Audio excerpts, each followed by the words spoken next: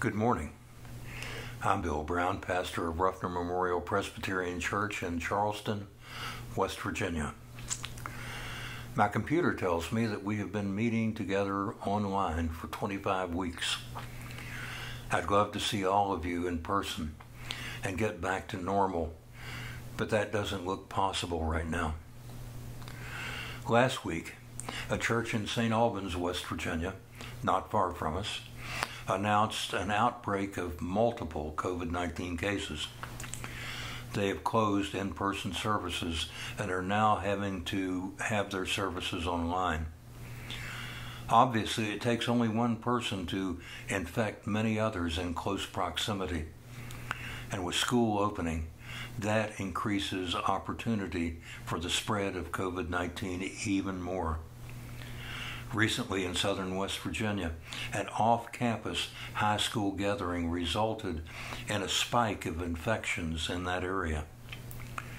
I still see people in grocery stores without masks or with their masks at half-mast. I have to wonder if they even care that their carelessness could result in the death of an elderly or compromised person. In the book of Genesis, we read the story of Cain and Abel. Cain was so angry and jealous of his brother Abel that he killed him. That's when Cain asked, "Am I my brother's keeper?" But what he was really saying was, "My brother is not my problem." The next time you see someone in a public setting without a mask, that is exactly what they are saying. You're not my problem. Keep in touch. Wear a mask in public. Stay well. And may God bless you and keep you safe. Pray with me, will you? Loving Heavenly Father, we thank you for our family and friends and for the opportunity of joining together in this time of worship as we lift up our prayers in joyful praise and thanksgiving for all the goodness and grace you have given us. Thank you for providing for our daily needs and for the many blessings that you have given each one of us in such abundance. Thank you for our daily bread, our homes, our health, and the love we share together. And most of all, we thank you for Jesus, who died on the cross to pay the price for our sins. Help us during this stressful time to be good and faithful witnesses to the good news of the gospel of grace. May we always reflect the love of Jesus in our lives to your greater glory. This we ask in Jesus' name. Amen.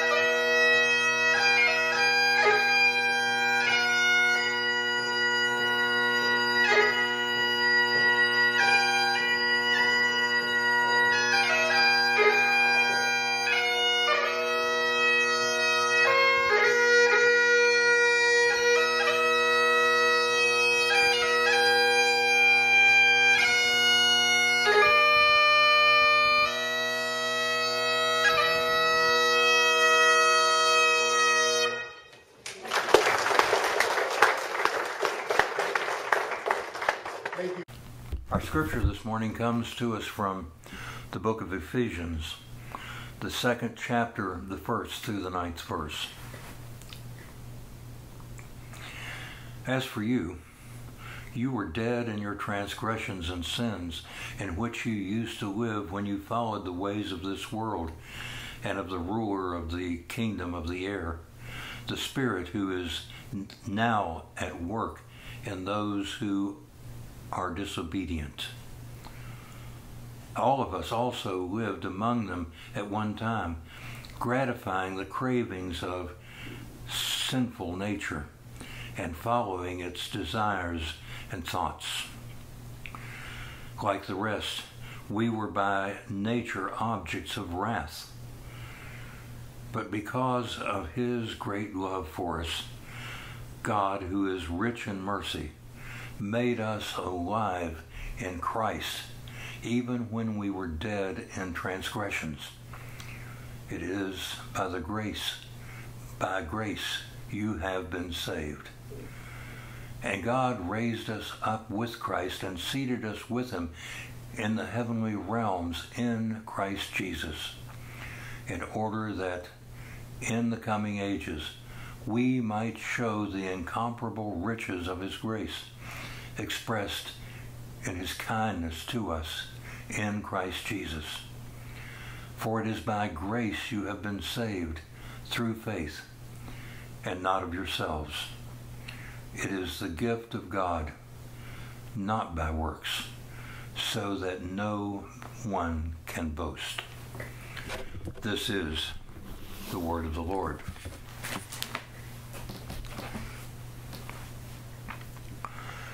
What is grace? A simple definition is unmerited favor. But let's look a little deeper. By God's grace you have been saved, we read in Ephesians 2:8 and 9.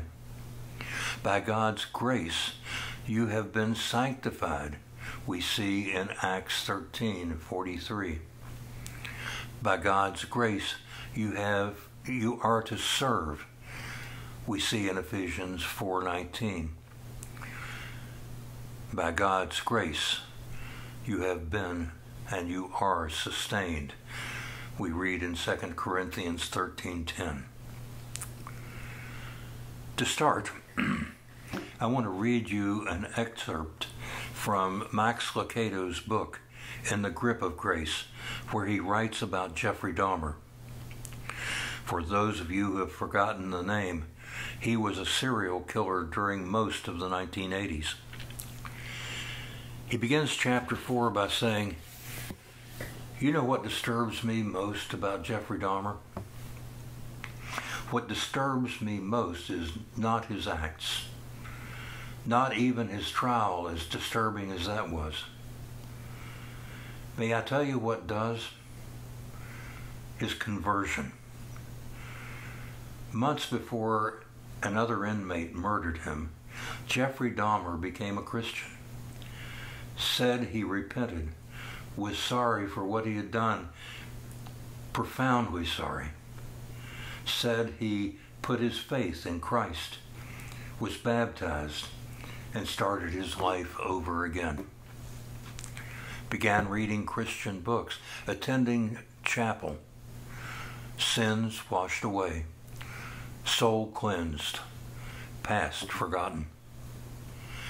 That troubles me. It shouldn't, but it does," says Max Lucado. Grace.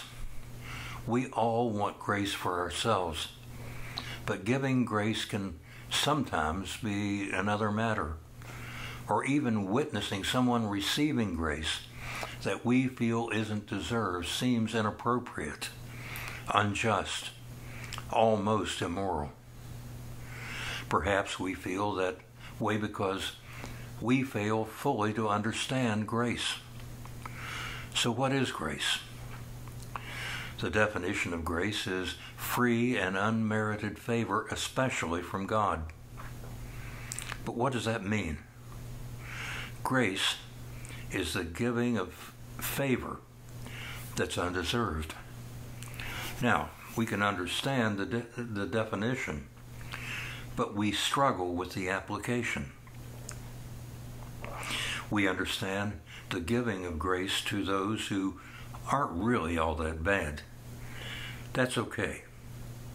But what about those who really don't deserve it? What about them? Do you see where our understanding of grace is flawed? We think it's okay to give unmerited favor as long as it's not really all that unmerited. Not like to Jeffrey Dahmer. In cases like that, we often feel that it is all right not to give grace because he really doesn't deserve it. This is why we struggle, because we really fail to understand grace ourselves. Paul tells us in Ephesians 1, 7 and 8, in him we have redemption through his blood, the forgiveness of sins in accordance with the riches of God's grace that he lavished on us with all wisdom and understanding. He lavished his free and completely unmerited favor upon us, who absolutely did not deserve it. And he wants us to understand the magnitude of his gift. There's a sign on the side of a plumber's van. It reads, "There is no place too deep, too dark, or too dirty for us to handle." What a wonderful explanation of God's grace. Ephesians 2, 1-7 tells us, "As for you, you were dead in your transgressions and sins, gratifying the cravings of our sinful nature and following its desires and thoughts. We were by nature objects of wrath, but because of his great love for us, God raised us up with Christ to be seated with him in the heavenly realms in Christ Jesus, in order that in the coming ages he might show the incomparable riches of his grace expressed in his kindness to us in Christ Jesus." We often think it is someone else who really needs God's grace. The fact of the matter is, it is you and I. It is you and I who were disobedient, living in ways that gratified the cravings of our sinful nature.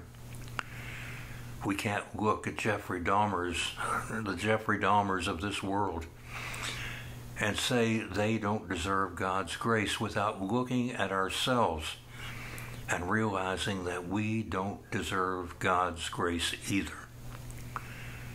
And that is the point. Grace is undeserved.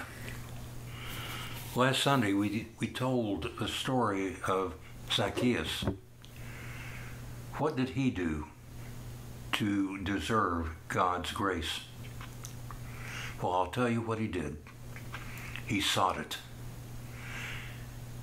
And doing so, he received it. He gave half of his wealth to the poor, not to receive grace, but because he had received grace. It was the result of Jesus' free gift of grace. Now, even as we understand grace from a theological perspective, it is imperative we understand it from a practical perspective so we can grow in our understanding of not only God's grace, but in understanding it from the standpoint of our real need for it in all things. So practically speaking, what does this grace do for us? By God's grace, we're saved. Martin Luther read this passage and it changed everything for him forever. For it is by grace you have been saved through faith. And it is not from yourselves. It is the gift of God, not by works, so that no one can boast. Now many of us can quote Ephesians 2:8 and 9 by heart. But often we are so busy looking at those who really don't deserve God's grace that we miss the point. We all need His grace. We look at other people and we think, well, at least we're not as bad as they are. We're not a thief, a drug dealer, or a murderer. We only need a little of God's grace to be saved. Wrong. How dare we focus on other people's needs and ignore our own? All have sinned and fall short of the glory of God. Remember in Matthew 20:1-15, Jesus tells the story of the workers in the vineyard. The landowner hires workers at various times during the day, starting very early in the morning and hiring the last late in the day. All were paid the same wage for their work. God is gracious. Without God's generosity, with His grace, we would all be lost. The fact that He is, from our point of view, more generous to some than others does not mean God has not been good to all of us. It is who He is, generous and gracious. Let us not be like the workers who were upset that He was, from their perspective, more generous and gracious to others than He was to them. Instead, realize that because of His generosity and graciousness, you have eternal life that you would never have otherwise. Be thankful that by His grace, He saved you. Now, God not only saves us by His grace, but by His grace, we are sanctified. When Paul was on one of his early missionary journeys, he was preaching to a crowd the message of salvation, and we are told many believed. We read in Acts 13:43, when the congregation was dismissed, many of the Jews and devout converts to Judaism followed Paul and Barnabas, who talked with them and urged them to continue in the grace of God.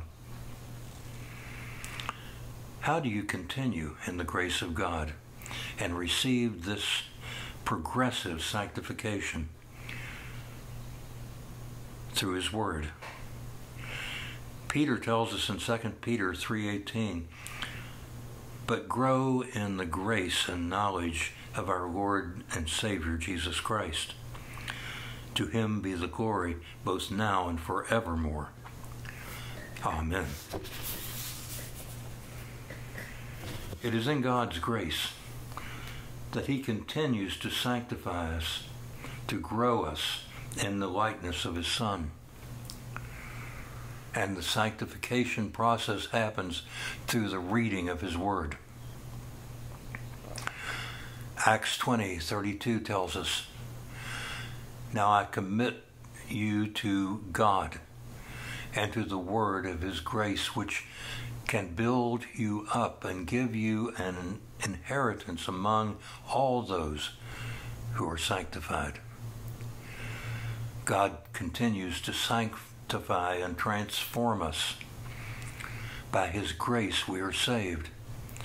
We are not given grace to just sit around and do nothing. He gives us grace to transform us and use us. It is by God's grace that He gives us abilities and gifts with which to serve. But to each one of us, grace has been given as Christ appointed it. We read in Ephesians 4:7. God's grace gives us each gifts so that we can serve.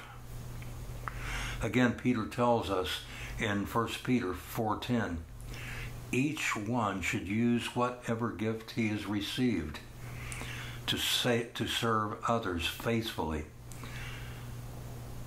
administering God's grace in its various forms. God's grace is poured out on us so that we can be used by him to serve others. When we do not let ourselves be an outlet for God's grace through our service, we do not mature in the sanctification that God is giving us. Ask where you can serve. What gift or gifts has God given me?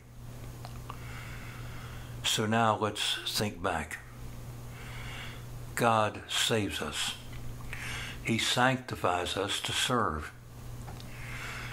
but he also sustains us. Paul tells us of visions that God showed him, and he talked about how God was asking him. Paul talks about having a thorn in his flesh that tormented him. We don't know what that thorn in the flesh was, but it gave him weakness. Paul said, "For when I am weak, then I am strong." I don't know about you, but there are times I feel completely spent, like the well has run dry. But then I realize that I have stopped relying on God and have been relying on myself. When we find ourselves in those times of weakness and need, the author of Hebrews tells us, "Let us then approach the throne of grace with confidence, so that we may receive mercy and find grace to help us in our time of need." In our times of weakness, stress, and worry, as we turn to God, he strengthens us to endure and sustains us by his grace. It may seem cliche, but the poem Footprints in the Sand holds a great truth. Perhaps you've never heard it. One night I dreamed I was walking along the beach with the Lord. Many scenes from my life flashed across the sky. In each scene I noticed footprints in the sand. Sometimes there were 2 sets of footprints. Other times there was only 1 set of footprints.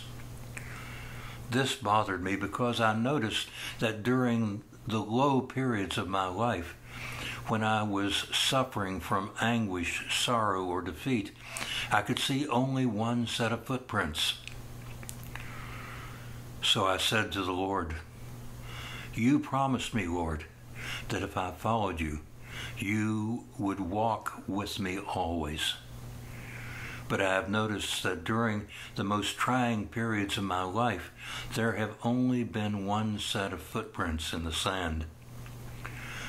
Why then, when I have needed you most, you have not been there for me?" And the Lord replied, "The times when you have seen only 1 set of footprints in the sand, I was carrying you." The Lord sustains us through his grace. Have you been trying to live your life apart from the gift of God's grace? You can't do it, you know, not effectively. His grace is our only hope for a joyous, productive life. And He is willing to give us His completely unmerited favor. It's absolutely incredible when we begin to fully understand His grace. You can't do it alone. His grace is your only hope. Remember, we grow in grace as we respond to His grace. Make that commitment today. Amen. And now the grace of our Lord Jesus Christ, the love of God, and the fellowship of the Holy Spirit be and abide with you both now and forevermore. Be at peace.